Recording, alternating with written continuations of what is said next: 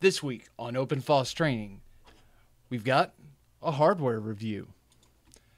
Hey folks, know it's been a little bit since the last video. The Indiegogo campaign is wrapped up. I'm working on gathering everything together, gotten the new hardware in, and during this whole process of trying to get hardware, one of the things I've been looking for is a way to be able to capture video inputs from other devices, specifically HDMI input from other devices. So that way I can show a computer booting up from the beginning all the way to the end. And as you can see right over here on the screen, I've got a little picture of a little device, and what it is it's the IVS Imaging's HDMI to USB UVC converter. What it is, looks like a very fat thumb drive. We've got a USB port on one end, HDMI input on the other.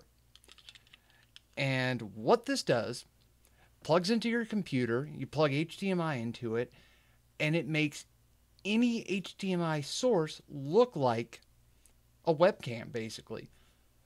And this is great on Linux.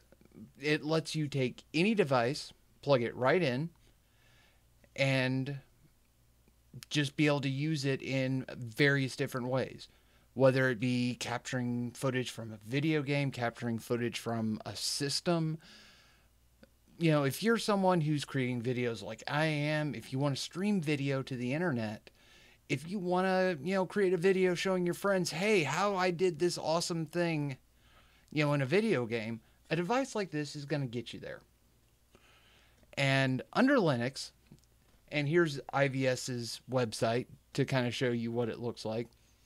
Under Linux, this can be kind of a problematic thing sometimes. You've got a lot of proprietary devices with proprietary drivers, so you're kind of at the mercy of the hardware vendor to make sure it's going to work for you. On the low end, there's a lot of things that just do not work with Linux. There's some things that that are community supported, but HDMI is kind of a problematic thing on the low end. On the high end, there's a lot of things out there. But under, a couple $100, few $100, you're kind of hurting. And this is a USB, UVC device. Really just a UVC device. And what that means is USB video class. Now, what this means is it follows a certain specification written for the USB standard to present video to a system. So, because this is a class compliant device, follows the UVC standard, it's just plug and play under Linux. In fact, let's kind of flash over here, because I want to show you stuff live, show it actually working. Here is one of them I've got plugged into this system, recording video live, so you can see what's going on right now on another system. I mean, I can reach over here and get, things going and get it doing something. And as you can see and possibly hear, I'm kind of clicking on the keyboard. Now, I will say, because of my recording method, there's kind of a bit of a lag in things. I do not think it's this device's fault. It's my setup, so don't take that for too much. And what's really fun is I can actually do this. I can actually switch these live. Going to unplug the other computer and power up another device here. Hopefully everything will go fine and I didn't mess something up. And here we have a Raspberry Pi Model 2 booting up into a system called LAKKA. Now, that was just kind of plug and play, right up and going. This device has, has very little on it. I actually really love the fact of how minimal it is. But there's a couple lights on here, and those lights tell you a few things.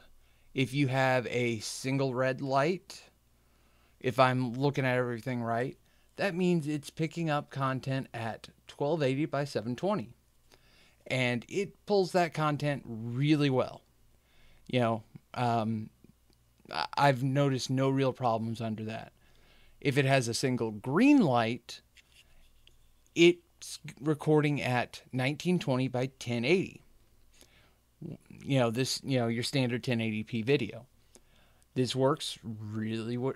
1080p doesn't quite work as well as the 720 content. And that's a limitation of USB 2. Not a limitation of the device so much, but the bus, it's using for communication. At least I think. So really great, really great, works really well. It does not deal with HDCP. So if you're dealing with a protected video stream, so basically we're talking things that, like a Blu-ray player, this isn't going to work with that unless you do some workarounds. So this device on its own, not going to get you there. But if you're a person who has a need to capture HDMI sources that are unprotected, if you're someone doing online training sessions for other people, creating videos to show people how to do things, if you just want to show off to your friends, if you want to record your latest, greatest escapade in a video game and, throw it up on YouTube so the world can see, this device is going to get you there.